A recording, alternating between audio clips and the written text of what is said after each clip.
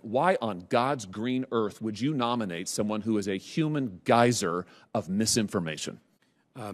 Senator, I am ultimately responsible for the hiring of Ms. Jankowicz to be the executive director of the Disinformation Governance Board. Here's the last thing I'll say on this, Mr. Secretary. We have 2 million unauthorized migrants who crossed the border last year during the calendar year.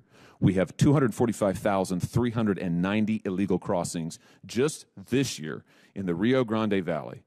And your priority is setting up a board and hiring someone who has gone to TikTok to talk about stopping speech she doesn't like, who has mocked voters, supporters of the last president.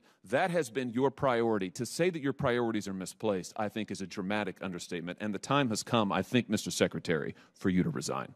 Thank you, Mr. Chairman.